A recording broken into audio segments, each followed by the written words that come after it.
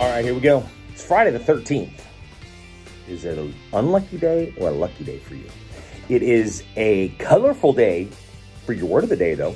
And we're not talking the Harlequin romance novels or Harlequin, even though both are very colorful. The word of the day is Harlequin. Yeah, it's an adjective, Italian, 16th century, in varied colors or variegated.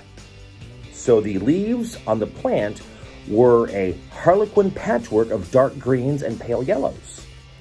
Rainbow grasshoppers are distinguishable by their bright Harlequin patterns. Rainbow grasshoppers, okay, I'm gonna have to Google that. I've never heard of a rainbow grasshopper. There we go, all right? So hopefully this is a colorful day for you, all right? A Harlequin day, that is your word of the day. Like, subscribe, share, use it in a sentence in the comments below. And maybe you have a Harlequin coat, you know, a coat of many colors or a sweater or something to just make it very bright for your day. Harlequin, your word of the day.